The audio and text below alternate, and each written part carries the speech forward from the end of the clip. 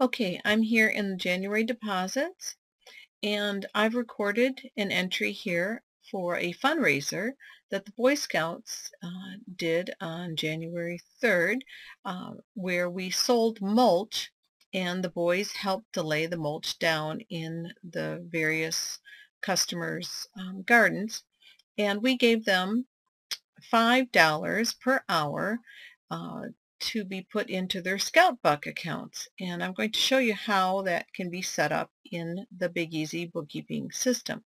So here we have income from fundraisers for $500, and I'm going to scroll over to the subcategories section where I've set up under under this category.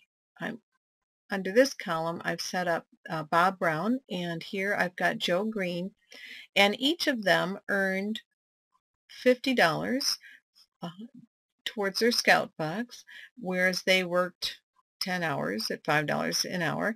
So they have $50 to spend, um, and I'm going to show you now that if we click here into checks, I've written a check to the Boy Scouts for registration for $350, and of that money both boys wanted to use $35 towards their Scout Bucks.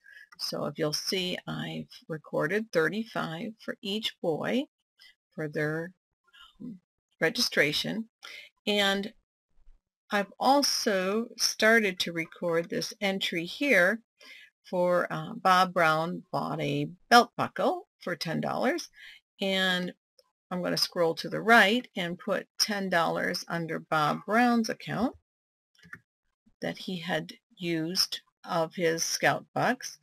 And you'll see when I click over here to settings and go over to the summary file, and then I'll click here on subcategories, cost centers, and you'll see that Bob Brown has $5 remaining in his Scout Buck account, and Joe Green has $15 left in his account. And that's it. Thanks for watching.